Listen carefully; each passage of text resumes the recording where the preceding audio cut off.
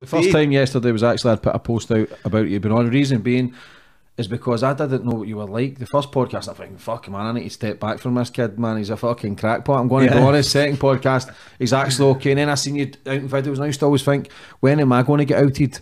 That's what I used to think. So I used but James, look, I think I did. I know, but I can only reassure you so many times. Yeah, I know, but and I think I've sent you messages and sort of said, you're boss kid, James, fucking don't worry, I'm never going to do anything towards you. I've come up here 3 times by myself, I've got in your car, you've accommodated me, and not one thing has ever happened to me. Not one little negative glitch or, hang on, he might have set me up. All this bullshit. So that's earned the trust. The way you treat me when I'm here, you feed me well, you speak to me right. It is what it is, la. Yeah, because you're coming to the ayahuasca one. I'd put a post out who was coming. People were like, where the fuck's Dan G? But we'd already spoke. You never had your passport. Well, hopefully at the end of it's all done. I just need someone to sign, and then I've got the passport. So it is what it is. So you're on board for the ayahuasca. I'm on board with you. If you want me to be there, I'll be there. There's some people coming into the podcasting area now that are worth watching, aren't they? Yeah. Like, who's the kid with the glass eye? Oh, Marvin Herbert. His explosive. Now, he's explosive. Yeah. Do you understand what I mean? So if you look at every interview that this Marvin's had, he's explosive.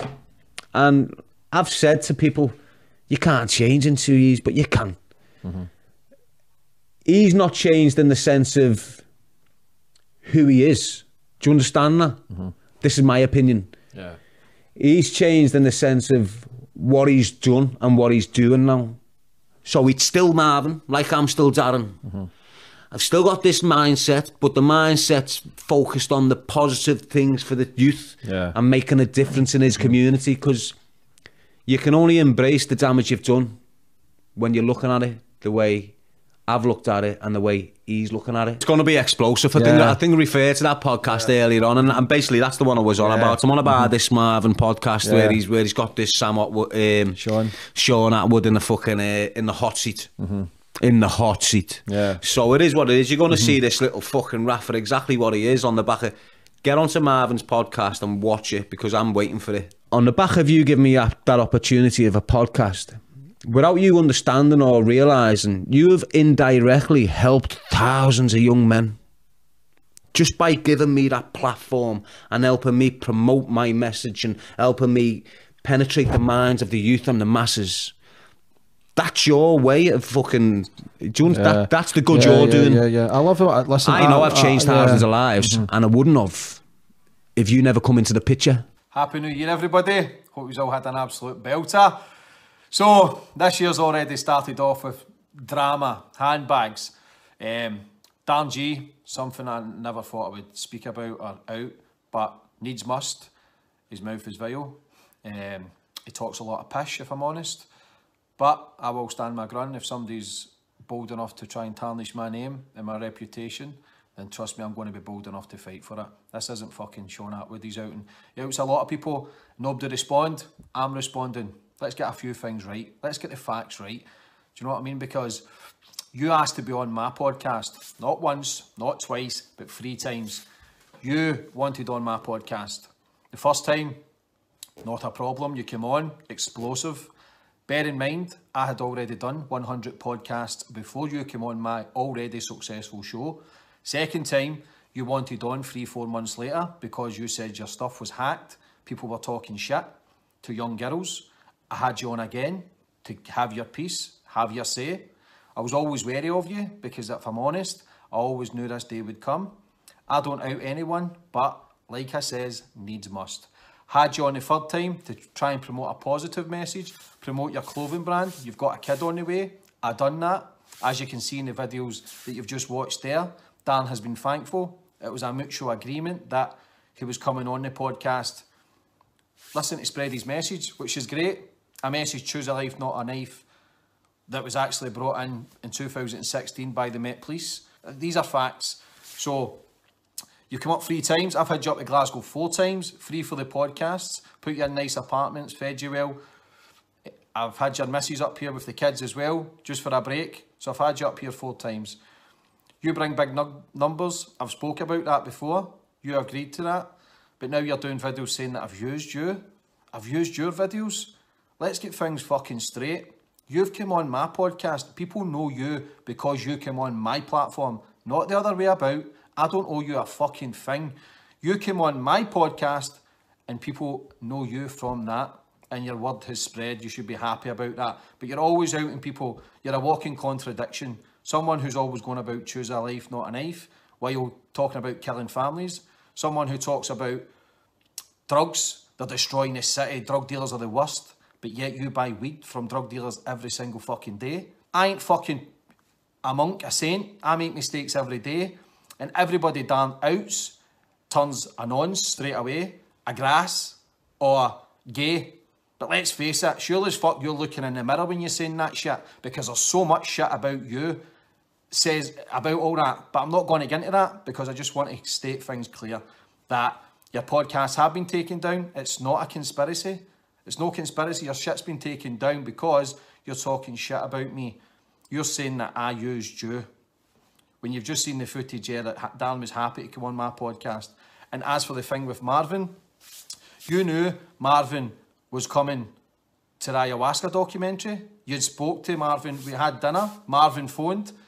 He says he wanted you on the podcast. I gave you the phone. This isn't a conspiracy. This just happened. You promoted Marvin on my podcast just 2 or 3 weeks ago.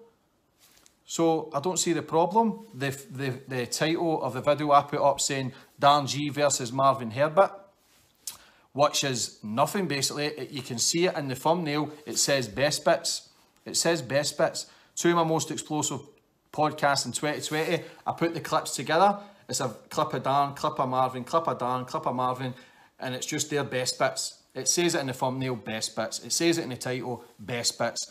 You'd already seen this video before you'd done my podcast. You never mentioned it. You've promoted Marvin on my podcast. You've spoke to him on the phone, and now it's a mad conspiracy as if we're conspiring against you. Now you put a thing on Twitter also saying that I gained 100,000 followers from you. You haven't even got 100,000 followers yourself. I've got over 500,000. That is irrelevant. You saying that I've gained 100,000 from your podcast is a discredit for me and my team. The fucking work that we put in daily. I release 2 podcasts per week. Fucking 2. It ain't easy, but I do it.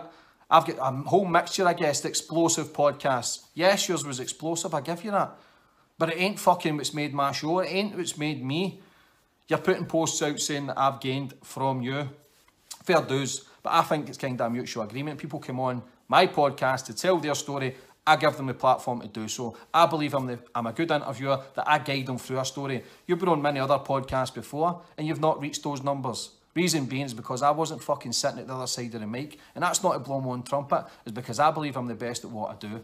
So you put these posts on Twitter. I never butt to it because I couldn't understand why you were mentioning me. But maybe it's because you have your own podcast starting soon. Maybe because you know my name is clout. You know, you mentioning my name, it will hit headlines. People will talk about it. But again, what all this shit, it's just negative drama that it's all bullshit. You put a post out 2 days ago saying you would never out me. I never replied to that either because I thought, fuck this, man, it's the new year. I can't be annoyed with all the negativity. But it is what it is. You've done what you've done. Your podcasts are down. They're all on private. Only reason these podcasts will get put back on if I get an apology. As simple as that. You talk about your message and you want to promote it. My podcasts were doing that for you. My podcasts were making you a crust by selling your clothing brand. But now you're wanting to talk shit. That's all you fucking do is just talk shit. So I'm here to respond and I'm fucking respond right. I ain't talking shit. People who follow me know. Listen, you're going to talk and people will listen. Some arseholes will listen. But you don't state facts. These are facts. And that's fair. You can come up. I know you're going to do responses yourself and come back. He's fucking this. He's a nonce. He's a grass. He's gay. Fucking get a grip. Because you say it to everybody else. It's like the boy who cried wolf. That's all it is. You're going to say enough shit and people are just going to stop listening to you. I was all for helping promote your message, supporting you. I have supported you. I was taking you to an ayahuasca documentary. Would have done that. You knew the names that were coming. Marv's name was there. You knew all this. So I don't get where this has came from. I think your paranoia has led you to this, I believe. Or maybe it's a wee agenda behind you. But I had to respond today because I'm not taking that pish. I find it very disrespectful and And if I'm honest, I'm kind of hurt by it. I didn't think I would have to do this, but I did genuinely believe that Darren would do what he's done. This is what he does. He does it to everybody, pushes everybody away, and that's fair enough.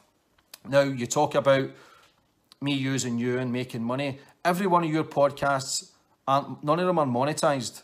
Everyone has a little yellow flag. None of them are monetized because of the stuff that's in them, because of the shit that you speak. None of them get monetized. So I don't make money from your podcast. And even if I did, so fucking what? I spend money to get you up here. It is what it is. But this is just a short video to show you what Darren was like in part 3. And that's that. My podcast will continue to fly. As of next week, I'll be back to releasing 2 per week. And that's it. I'm not here to tarnish anybody. People who come on my show are starting their own podcast, and I will help those people. It's as simple as that. I don't know if there's a bit of jealousy there involved. I just don't know. And frankly, I don't give a fuck. I don't care.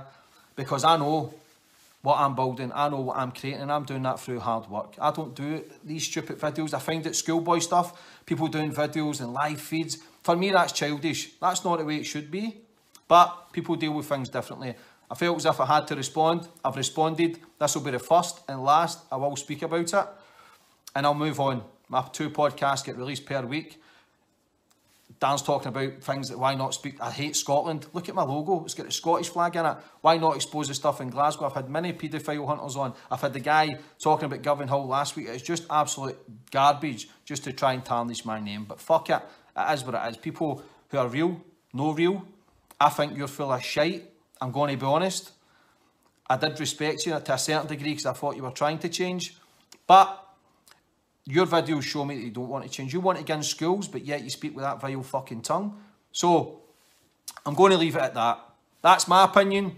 People can take what they want out of it. I had to fire back. I don't want to do this stuff because I want to leave positive messages, and I want to show people that people can make changes and create a platform. That's why I'm helping other podcasters out, because there's a crust to be made in this. People can, and it's therapy as well, sitting, talking to people. So I will help people, and I'll continue to help people until they fuck me over. So the podcasts have been took down for that reason, that I'm using them for views, when it's clearly not the case. He stated in the live video yesterday that he used me more. I only had them on the platform because he asked. And that's what it is. So take what you want out of it. For me, I'll be moving on. This is the kind of shit that you need to go through. But I'm a man. Like I've stated before, I will bend a break for no one. That's not just to act tough, that's just fucking facts. And now here I am, doing this video. Quick response. For me, it's done. Back to 2 podcasts per week and back to taking over the podcast game. It's as simple as that. I hope everyone has a lovely new year, and sorry that the first video is a negative one, but trust me, the videos that I've got coming are next level stuff. So thank you for everybody who shows love and support.